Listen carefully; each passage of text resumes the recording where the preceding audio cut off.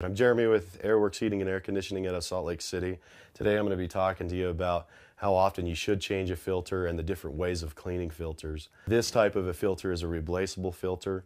You should be replacing your filter every month if you do have air conditioning on your central air conditioning on your system.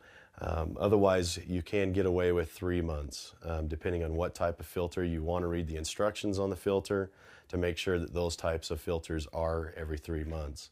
If you were going to buy one that should be cleaned every month, then what you'll want to do with that is use a really nice vacuum and be able to vacuum up and down to be able to get a lot of the debris off the inside of that filter.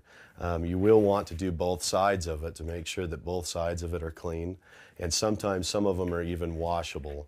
And once again, I'm Jeremy from Airworx Heating and Air Conditioning out of Salt Lake City, and I've just talked to you about what you should be doing with your filters.